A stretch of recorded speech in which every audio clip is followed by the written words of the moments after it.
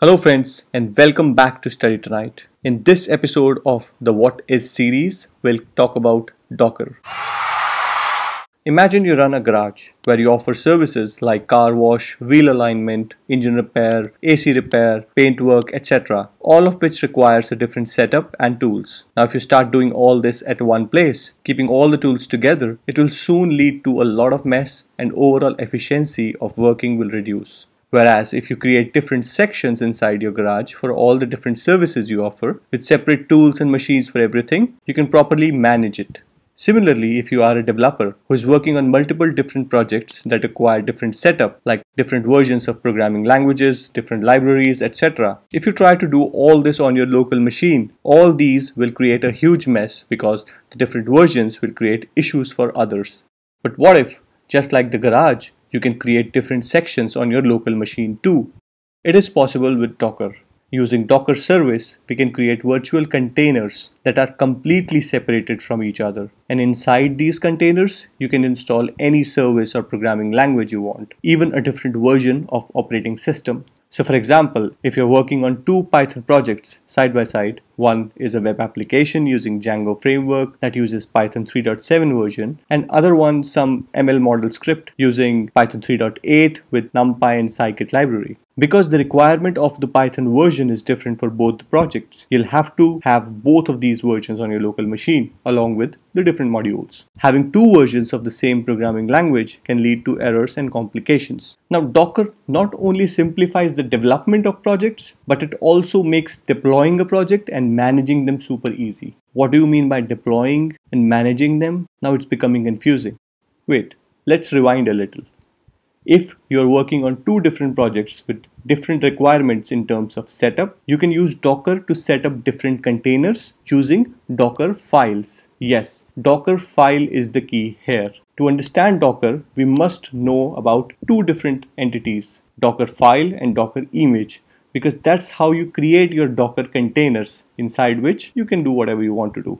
Docker file is a YAML file with steps mentioned in it that are used to set up the Docker container. For example, if I need a Linux Alpine operating system with Python 3.7 and Django installed, then I can write commands to set up all this in a Docker file and then use it to ready my container. Once this Docker file is ready, you can use it whenever you want to start the same container over and over again. Another important part of Docker learning is Docker image. So what is this Docker image? Well, if you have to install any software on your Windows machine, you need a .exe file, right? And similarly, on a Mac OS, you need a .dmg file. And on Docker, this is Docker image. If you want to install Linux operating system in your Docker container, you will use Docker image for Linux operating system. If you want to install Python 3.7, you need a Python 3.7 Docker image and so on. Similarly, you have to create a Docker image for the application that you are coding to run it inside a Docker container,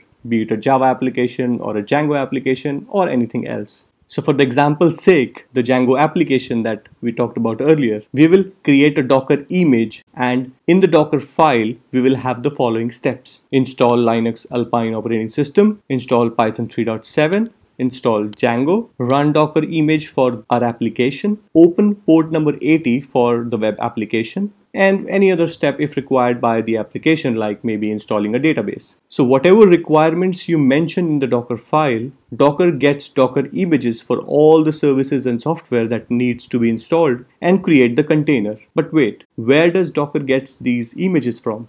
Well, Docker has a public repository called Docker Hub, where all the Docker images are uploaded and stored. Docker images for different operating system versions, programming languages, libraries, different bundles like MERN-stack, LAMP-stack, etc. and different databases are already available that you can install by running a single Docker command. So that's Docker for you. Docker creates containers inside which a different environment can be set up, and using Docker images and Docker file, you can easily set up Docker container wherever you want. If you like this video, do check out our other videos of the What Is series as well. And there's a link in the description for the Docker tutorial that we have on our website studytonight.com. You should definitely check it out if you are starting to learn Docker. Do not forget to like this video, subscribe to our YouTube channel and press the bell icon. See you soon in the next video.